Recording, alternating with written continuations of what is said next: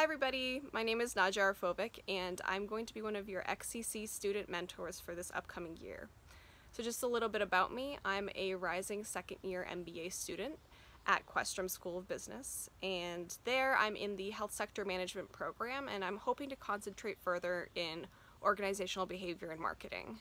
So before I came to grad school, I was working as a clinical research coordinator at Mass General Hospital in the cardiac imaging division. And I was pre-med and decided to, switch up my career. Realized pre-med wasn't for me, so hence why I'm back in business school. And this summer I actually interned at CVS Health in their retail operations department on the customer and colleague experience team. So happy to speak more about that if you're interested.